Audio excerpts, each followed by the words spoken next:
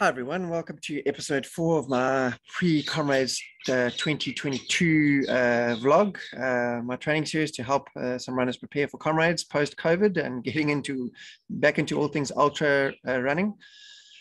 So today I just want to speak a little bit about the conditions and some things that you can do to help you prepare.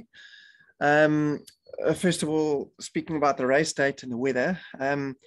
At the moment, most of us in the Southern Hemisphere are training through some very short days, very dark, cold mornings, which with the weather at the end of August, the weather is at its most volatile in this area. At that time, you can get extremes of weather. It could be cold and windy, it could be wet.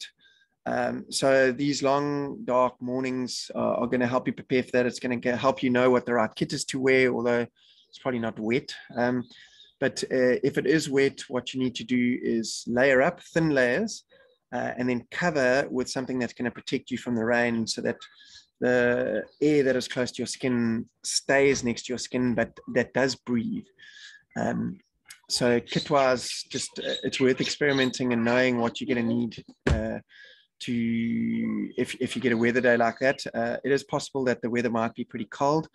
It is possible that we might get windy and wet. If it is wet, it's likely that the wind will come with it in August. The wind does pick up and we do get windy days. It's also a chance that we might get a warm day.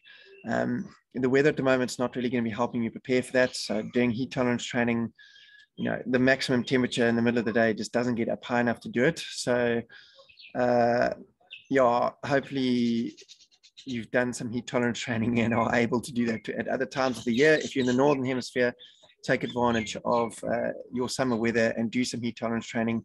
Don't get out there so early. Let the temperature get up and get out there and learn to cope with it. It is very important, if you have the ability to do it, it is very important to do it. And maybe even train indoors on treadmill, crank the heat up and get going like that. I don't know, just do your best. By August, the days will be a little bit longer, and we shouldn't be having to deal with the dark as much. So that is the only benefit to the amended race date. Personally, I hope that they don't do it at the end of August again. It's been pretty tough, and I think a lot of people are going to be caught short with winter days, having not been that motivated in the cold and the dark to get out there and do the mileage that they should. Then I just wanted to chat about some specifics to do with the race and some things that you can do on your long runs to help you prepare specifically for Comrades to run to your target time. So let's just get on to that. Just pulling up the PowerPoint for you. So there is the Comrades down route profile. This is off my GPS data from the 2018 down run. So it is the run up the freeway on the way out of Maritzburg, and then the run into Moses Mabhida Stadium along NMR, or it's now called Masabala Yengwa Avenue, which gives you a longer run into the finish. The Comrades route really does demand a conservative start, and to run to your potential time, it really does demand a negative split. All of the records on the Comrades route have been run that way, and it really has been proven over and over again that running a negative split is the way to do it. So let's have a look at some specific points. You've got your start, and I've got two red circles there on the right there. The one is on the way down Bothas Hill. As you pass, there's some shops on your right. As you're running down Bothas Hill, those shops are at the same altitude as the start. So from that, and that's you run about 55 Ks by the time you get there. You've got about just less than 35 Ks to go. So that sort of first 2/3 of Comrades, you have undulated. Then you're then going to climb out of that point there. You're going to run up what's called Heartbreak Hill, and then you're going to descend down through Hillcrest, and somewhere around about the Heritage Market, maybe just after the Heritage Market, there's some petrol stations, one on the left, one on the right. You're going to be at about the same altitude again. At that point, you're going to have run about another 3.5 Ks further. And again, you're at the same altitude point. And you are then going to plummet into Durban. There really is a lot of downhill running from that point. And if you have any legs left underneath you, you really are going to be able to make a lot of time. And that is why you should be able to run a negative split. You should have saved some kind of energy and effort, and you should be able to make up a lot of time. Two significant points here. Running from the start and up to Armlast Road, the first blue circle, that really is a very demanding part of the route. You are going to have climbed a lot from 660 meters in altitude at the start to just over 850. Lots of climbing in that first 18 kilometers. It's going to take a lot out of you. You're going to need to be conservative and save a lot of energy. And then right in the middle of the route there, you've got your Nchonga. So it's a relatively big climb on the way up. And then when you run down that hill it takes you into halfway. That downhill is your legs are going to have run a long way. And if you're not careful on that downhill, it's going to take a lot out of you. The impact is going to start to really count on that run down into halfway. So you're really going to need to be conservative and save your effort and be careful with your effort level. So there's halfway. Again, halfway, the kind of circus of halfway is not actually at halfway on the down run. So just be aware of that. You can't, look at your watch and think, oh, I'm going through halfway now. Be aware of where the halfway distance is. It's somewhere, the halfway distance is in the region of near Arthur's Seat and the Comrades Wall kind of area. That is actual halfway. So it's a little bit further up the road than the halfway point. But, that is your halfway point just beyond Drummond, and you're going to need to save more than half your effort for that, and you will make up all the time that you lose in being conservative. That big yellow circle that I've just put in there now, that is the only part of the route that really is flat. And that's the only part of the route where you should be running to your target pace, whatever your average target pace is. The climb out of Maritzburg, the only downhills are the two Polly's Hills and the run out of Maritzburg down to the bridge over the Doozy River. So you're going to need to be conservative. You're going to need to save your effort. You're going to need to climb conservatively, and you're going to need to be prepared to lose time on that part of the route. And then climbing up out of Drummond, there are 3 climbs followed by 3 short kind of descents, or it's going to flatten out. Your legs are going to be nice and softened by the time you get there. And again, you're going to need to be prepared time, be conservative with your effort. Do not worry about it. If you run correctly and if you've done the training and you've done the mileage, you will make the time back up. So yeah, those 2 parts where I've got those kind of purpley arrows is where you're going to be conservative with your effort, and you're going to need to be prepared to lose time on those parts of the route. And you're going to make it all back up. If you've got any legs left beneath you, you're going to make it all back up on that absolute plummet down into Durban in the last 35 Ks of the route. And I would say, to say 35 Ks is even too much. You're going to need to be conservative all the way through to Cowie's Hill. And once you've gone over the top of Cowie's Hill, you're going to need to make up time after that. Then if you're looking at, I'm just going to mention the up route. So again, we've got those 3 points that are at the same altitude in Hillcrest, just beyond Hillcrest and at the finish. So you're going to need to climb up to those points. You've got Armlast Road sitting at there at 18 kilometers to go. You've got a huge climb. You're going to feel like you are climbing incessantly as you make your way up out of Durban. The only significant downs that you're going to be aware of are running down the back of Cowie's Hill and running down Heartbreak Hill. The rest of the time, you're going to feel like you're just never, ever running downhill. You're then going to need to be careful and be conservative on the descent down into Drummond and look after your legs. You're then going to have that huge big hump getting over in Nchonga, having run more than a marathon. Be careful not to take it out of your legs. Be conservative. If necessary, take walks and things. And then if you've got legs left on an up run, you should then run this part of the route maybe a little bit faster than your target pace, and then be ready to descend into Maritzburg.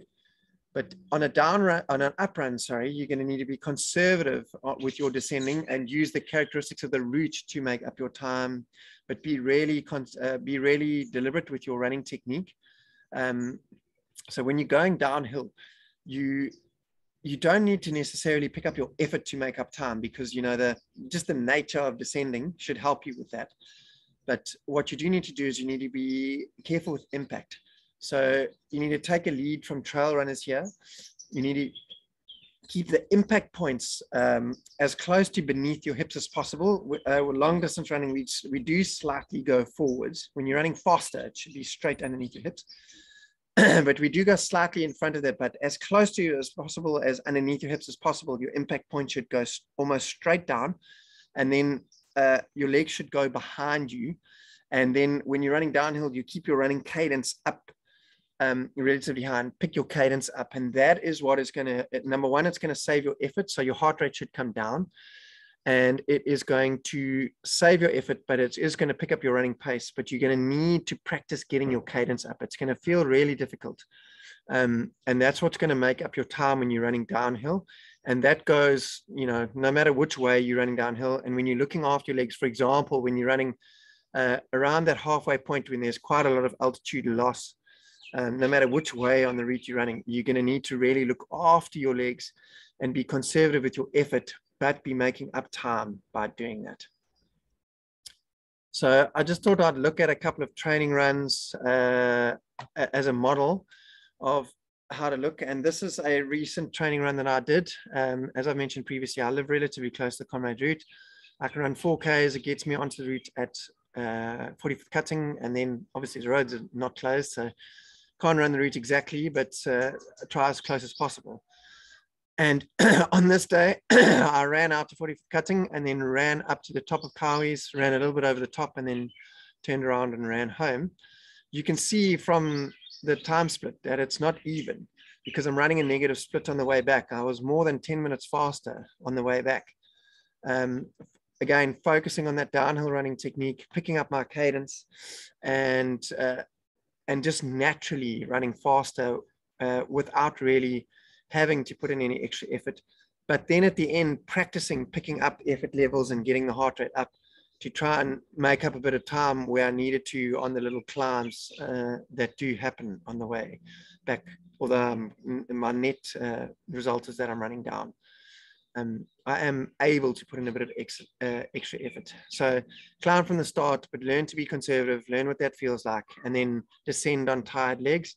At the end of a training week, you can really mimic what it feels like towards the end of an ultra marathon, what it feels like to train, to be on those tired legs and picking up your cadence and trying to keep your impact down, and learning the technique and learning to trust yourself and learn what it feels like so that you can run a negative split on a day like Comrades Day. Then this is my pace data. You can see the white line is my average line. So you can see on the first half there, I'm really well below the average for most of my run, really doing a lot of climbing. And then on the way back down, my pace picks up, and most of the time I am significantly above the average, but I'm trying to descend quickly and efficiently, keeping the cadence up and minimizing my impact, giving me that more than 10-minute faster second half. And learning what it feels like, training and practicing what it feels like, and planning what will hopefully be my Comrades strategy, and running a negative split. So here's another training run. I'll try and let you figure out while I'm talking a little bit and mincing my words. The altitude markers there should give you a little bit of a clue as to where it is, because that's the start of Comrades. So that's a little mini route tester. We've run out of Maritzburg. Obviously, this is more the old Comrades route on roads that are open.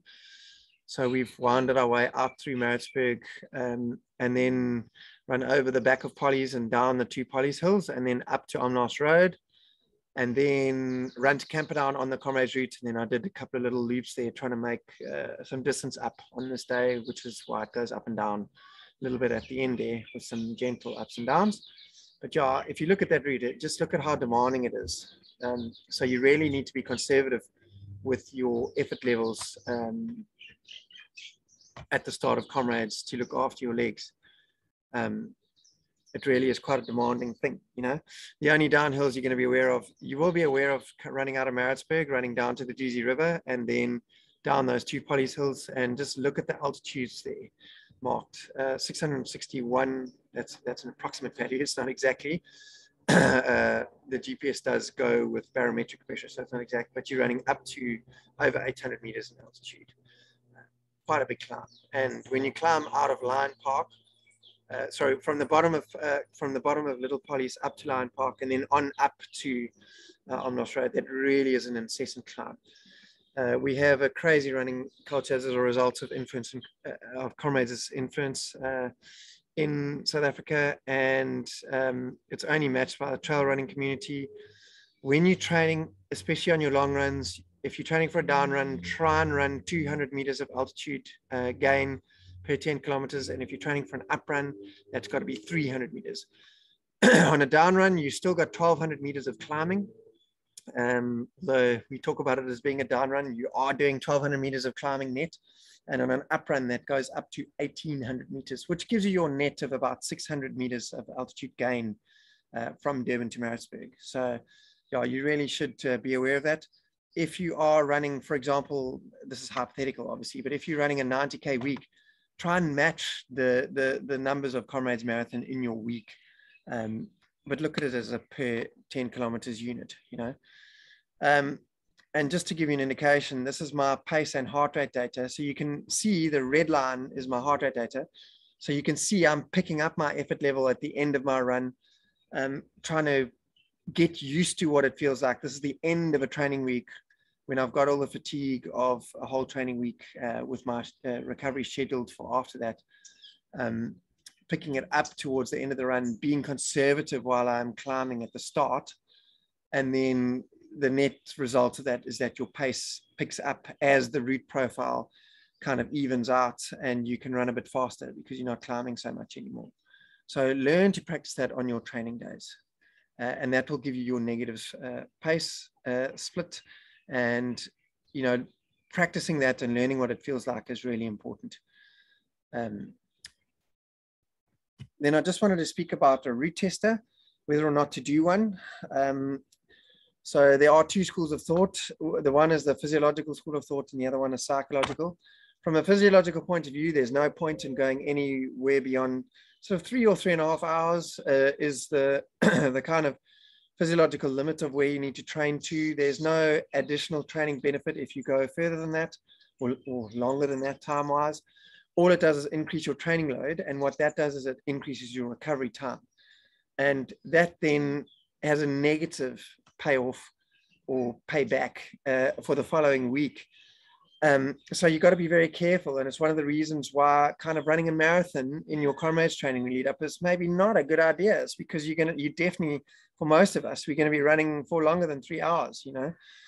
And for those who can run a sub 3 hour, you're going to be putting in so much effort that that effort level then picks up, and then you have that that negative payback as a result of that. So if you go too far or too hard, or your loads go beyond what is ideal for recovery, and yeah, you need to be careful of that, and don't run your Comrades on your qualifying day or on your route tester day. So I know a lot of people left it quite late with qualifying. I've got a lot of acquaintances that ran their qualifier relatively recently. Today is the 7th of July while I'm recording this. Got 7.5 weeks to go until Comrades, and a lot of people ran their qualifier like just the other day. So that's really not ideal. Route tester for most people is coming up at the end of next week or the week after. Be very careful, be very conservative.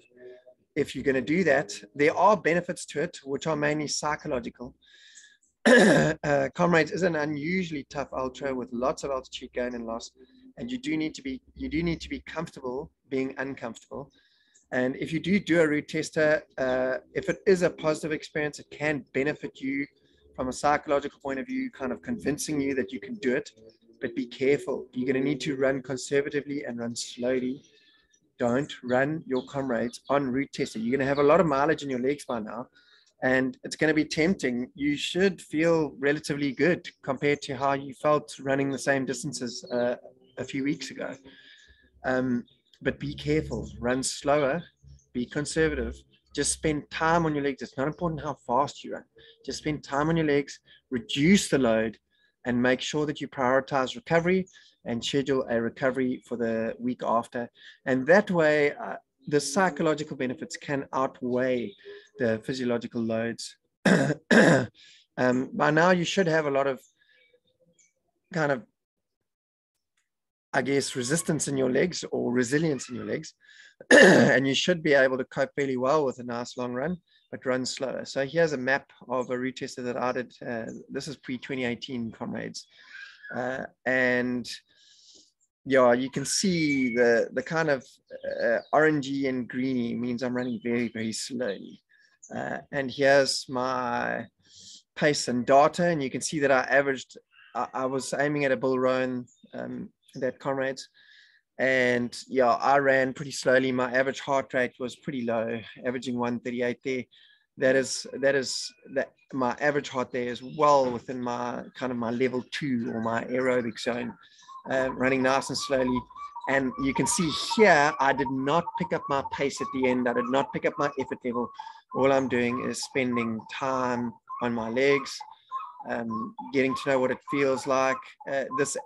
What I tend to do is in this week, I tend to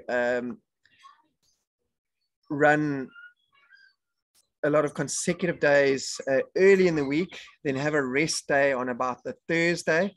Then I do a short run, like a 10, 12 kilometer run at 6 minutes a K on the Friday, and then run the route tester on the Saturday, and then have the Sunday off, which gives me an extra rest day. And then I schedule a recovery week for the week after, so that, you know, the physiological loads are pretty high and you need to be very careful with them if you're going to do a route tester.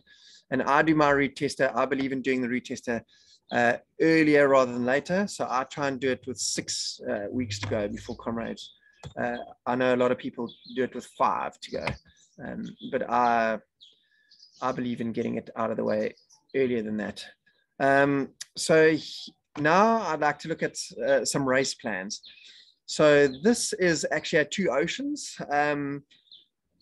And what happened here, I can't remember what year exactly. It was about 2014 approximately, I'd say, from memory.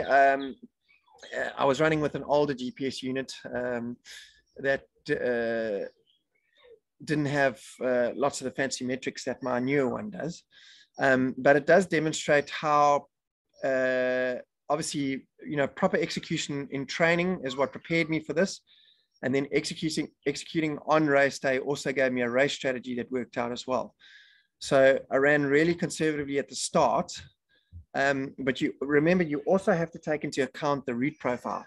And I remember going to 2 Oceans for the first time, and that first, especially that first 21 kilometers of the 2 Oceans route, I'd never run so flat in my life, you know, being from KZN where there's just hills everywhere. And I was able to really keep my effort level quite low and try and put some emphasis on running efficiently. And then running over Chapman's Peak, which is that first, you know, there's a little chappies and big chappies. I was able to look after my legs and be conservative. And you can see the dip in pace that matches, they one above each other. So as I go over that first Chapman's Peak hill, so here where my cursor is on the screen, you can see that my pace dips. I don't have the heart rate data on my GPS with this unit, but my heart rate did dip. I used to wear a separate heart rate monitor at that stage. I did allow my heart rate, you know, not to pick up, and allow my pace to dip, then look after my legs going down Chapman's Peak here. So my pace, again, it does pick up, but not dramatically running down the hill. And I remember looking after my legs. I was running with a running friend of mine, and she actually ran away from me running down the hill. And I let her go, and did catch her later and did finish a little bit ahead of her. But yeah, keeping that effort level down, looking after my legs on the downhill, then again, allowing my pace to drop as I'm running over Constantia. But then as I was getting towards this top of Constantia, I realized that I was feeling pretty good, and I was able to pick up my effort level at the end near the top as the climb got steeper.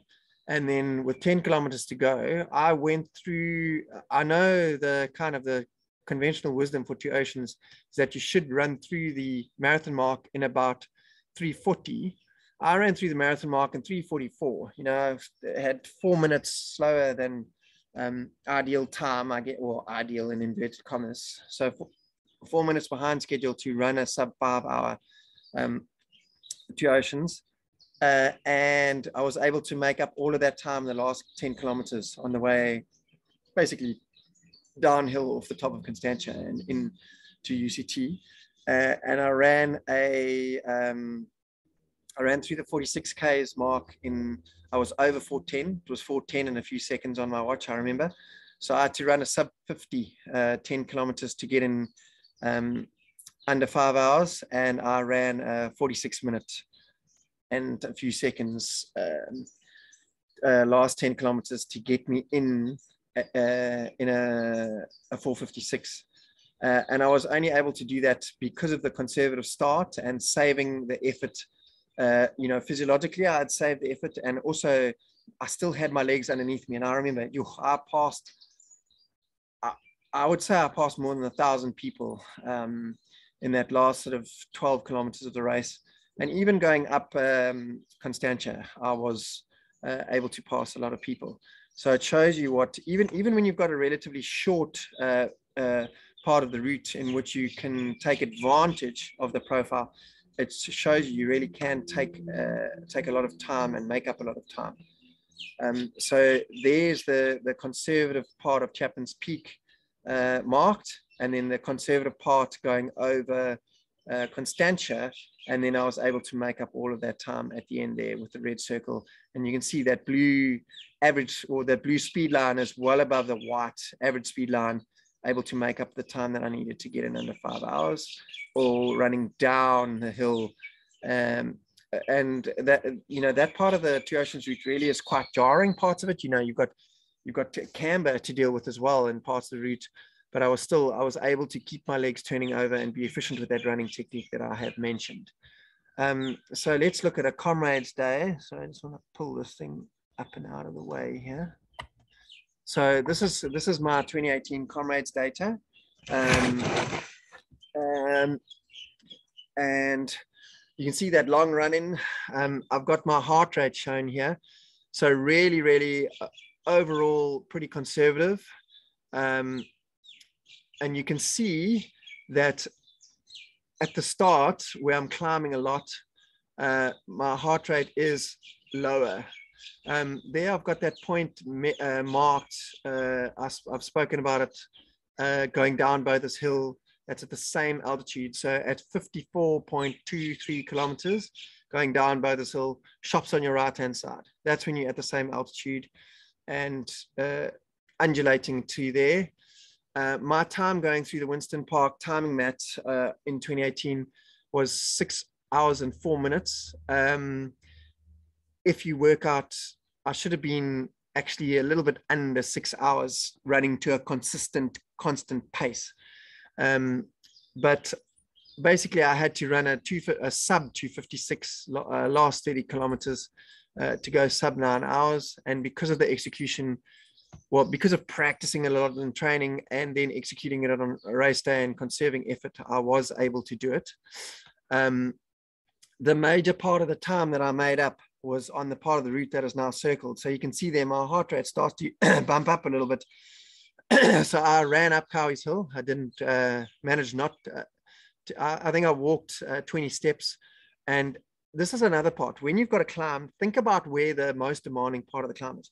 On the down run, when you're running up Cowie's Hill, the most demanding part of the climb is the first part of the climb. That is the steepest part of the climb. Once you up that steepest part, it flattens out quite significantly. That was the only part I walked.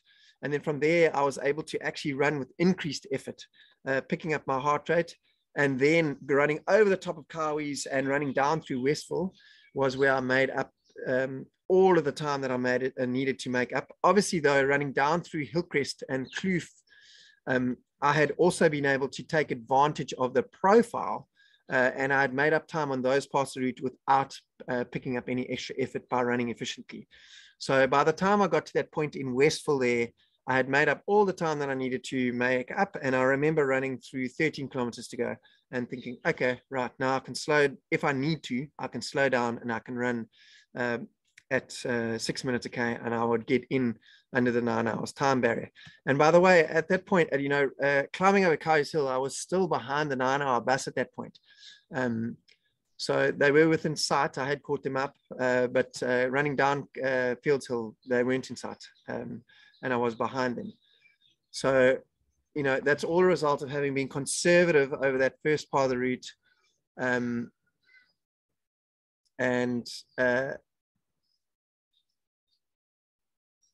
Sorry, actually, this part, I wanted to speak about running the other way. So the makeup of time that you're going to do if you're running an up run, you're going to make up a lot of your time on this part of the route, running down from Unlast Road, but you need to be aware of those two Polly's Hills, and you need to save your effort for those two parts of the route. So again, you need to make up time on the downs by being efficient with your running technique, and then put your effort in for the uphills, and then make up your time. So here I've got my Comrades to 2018 kind of summary sheet. You can see that my average speed there is, you know, a lot of people say, oh, you need to run at 6 minutes a K to run a sub 9 hours Comrades. Well, my average moving pace, remember at the start, you're not going to move for a little while. And then there are periods of time, you know, when you're saying hello to family and friends along the side of the road, when you might be standing still or trying to get to a table. So you're going to actually need to move at faster than 6 minutes a kilometer. So my average moving pace was 550, although it gives me an average pace of 553. And yeah, I mean, it sounds crazy that my best pace was at 429 a kilometer. But that's taking advantage of the course and running downhill efficiently without picking up my pace. There you can see I haven't gone with my heart rate. As I'm very, very aware of my heart rate when I'm running, and you can see that I think that's a misreading actually, that max heart rate of 157, but I look at 140. If my heart rate is around that level, I know I can kind of last the whole day. And yeah, I'm very careful when it starts to climb, and I will take lots and lots of walks in the first half. I think I did a count, and I walked 11 times in the first half, and only twice in the second half. And one of those walks was that walk up Cowies. So yeah, very, very conservative start, giving me that race time of 8:57. And just be aware, you know, when you're running Comrades, you are going to be standing still some of the time. So my moving time there is 8:53. Again, that's the getting over the start line, stopping at the odd table, trying to get a drink, saying hello to my kids on the side of the road and things like that. You need to be very, very aware. And a lot of runners waste so much time. You know, looking at guys, there was a study done with guys who miss the medal time barrier, so the 12-hour time barrier, and they are wasting so much time. And if they were just a little bit more aware of kind of not losing time, a lot of those guys would have got their medals. So just be aware of not standing still too much, and just keep moving forwards, and don't lose time on Comrades Day. And then again, there, just look at my moving pace and my average pace. You can see there is a difference there. You can't, if you aiming at a time barrier, you can't, for example, the 9-hour time barrier, you've got to run at 6 minutes ago. You can't run at 6 minutes ago. You've got to run just a little bit faster than that. So, you know, that 10 seconds a kilometer there that I've got to run faster is a significant, you know, that's a lot. And if you execute this kind of thing successfully, you practice it in training, you mimic the profile of your of the Comrades in your training runs, you practice that running technique, it'll give you success. So I mentioned being behind the 9-hour bus. So this is 2018 Comrades. This is me running through Westville. This is the dip through Westville. And you can see that is the 9-hour bus behind me. And that is, there were 2 stages where I overtook them and then they overtook me. So the first time I was aware of them was running down through Pinetown. I overtook the 9-hour, there were 2 9-hour buses, and I got ahead of them going up and over Cowies Hill. And they then got ahead of me again, running up into Westville. And then I passed them running out of Westville. And I know the bus driver that day, he actually didn't make it sub 9-hour barrier, although a lot of the runners did. He put his flag down going under toll gate and said, guys, I don't think I'm going to make it. You're going to need to make it on your own. But I had run a negative split, more negative than the 9-hour bus, and was feeling pretty strong at the end and could run, I could run really well. And I mean, I have run Comrades in the past where I've not kept enough in my legs. I know the previous down run, I went too early, trying to make it to the finish. Again, that day I was trying a negative split, and I was feeling under pressure and tried down Bothas Hill to kind of make up the time from there. And I went too early and fatigued and lost the time again, and suffered a little bit of cramp. And all the time that I lost, and that I missed the barrier, but I had two bouts of cramp as a result of fatigue. On this day, I waited until I was at Cowie's Hill and was quite significantly behind, as I explained earlier, and was able to make up all of the time that I needed to make up easily. A lot of it just because of the nature of the course, without putting any extra effort in, and then going over the top of Cowie's and coming down Cowie's and down through Westville. I made up all the time that I needed and got that negative split, leaving the 9-hour bus behind there. And you can see there, 8:51, they gave me 8:57 dead as the time I was credited with. That was my Bull Roan. It was for a guy like me, my primary sport is actually paddling. I'm a canoeist. Running is not my main sport. For 12 weeks of the year, I'm a dedicated runner. Although I do use my doozy fitness because we do relative amount of mileage. For me, kind of 50-60 kilometers a week of running is what I do in doozy training. And then I use that to get me a base, and I'm actually very fit at that point. Having done a lot of high intensity work, I'm a lot more of a competitive paddler than I am a runner. As a runner, I am 6'5" and with very low body fat, carrying 90 kilograms of weight. So I'm never going to be a great Comrades runner. So with the time and effort that I'm willing to put into my running, I think that kind of the 9-hour threshold is about my limit, and was able to do it successfully with a negative split that day. So yeah, I was really, really very chuffed, and managed to do it on that day. Having had the experience of not done it or trying it before, but not being patient enough before. And obviously I've also managed it at Two Oceans, and that was my, I think they call it a Sainsbury medal, running down the finish straight with time in the bank, able to pick up my son and put him on my shoulders, running down the finish straight. Yeah, so it really, and a lot of coaches do speak about it. As I said, all the records that have been set at Comrades have been run with this negative split pacing strategy, which should tell you, if you believe anything that Bruce Fordyce tells you, he will suggest a negative split. So it really is the way to run. I promise you, you don't bank time on Comrades. For every minute that you run through halfway too fast, research has been done. You're going to lose for every minute that you are too fast through halfway, you're going to lose about 4 minutes at the end. And it's applicable to all endurance sports. So as I said, I'm mainly a competitive paddler, and have used this kind of pacing strategy and approach to physiology to all of my endurance training events. And there you see me standing on the podium, the age group podium, I will say, at Doozy, alongside Hank McGregor, which his pedigree is well known, 11 times world champion at this stage, and alongside Jacques Theron, who has represented South Africa many times and is still a very competitive paddler and has competed at a much higher level than what I have. And me as a kind of less talented, having to work very hard sportsman, I'm able to stand on a podium with two athletes of that caliber as a result of taking this kind of approach and being able to execute it successfully. Yes, having a huge body of scientific knowledge does kind of stand me in good stead.